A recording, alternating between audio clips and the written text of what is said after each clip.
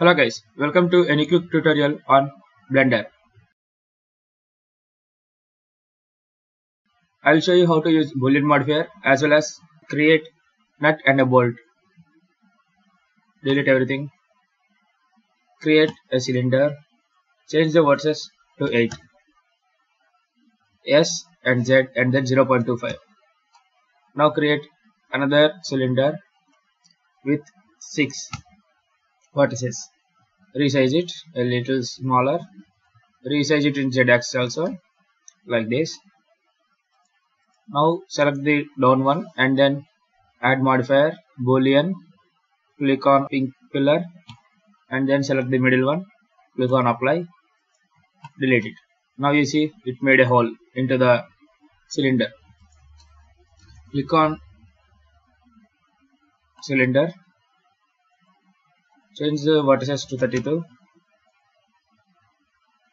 Z like shade smooth or else shade smooth, Q auto smooth,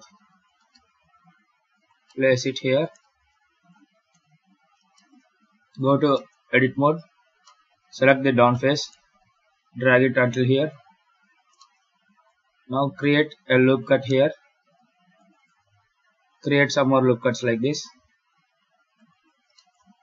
Ctrl B to create bevels and scroll up once like this. Now select the middle ones.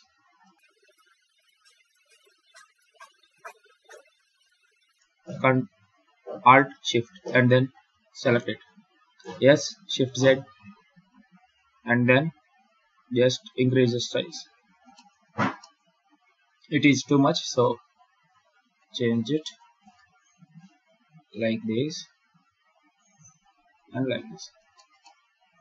Yeah, it is fine. Now create another cylinder like 8 vertices. Resize it like this. Resize it in Z axis. Move that in Z axis. Resize it. Add modifier, boolean, and then click on apply. Now you see it has the edges.